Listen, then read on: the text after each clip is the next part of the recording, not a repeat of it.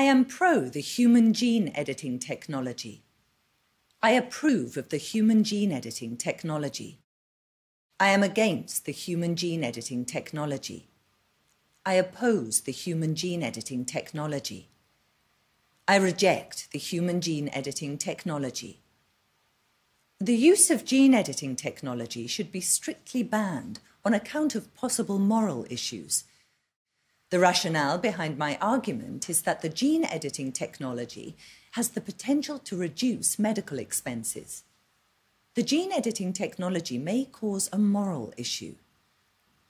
The gene editing technology may result in eugenics across a society.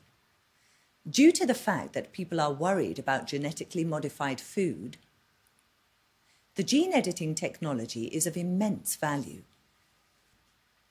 One of the big pros of the gene editing technology is the reduction of medical costs.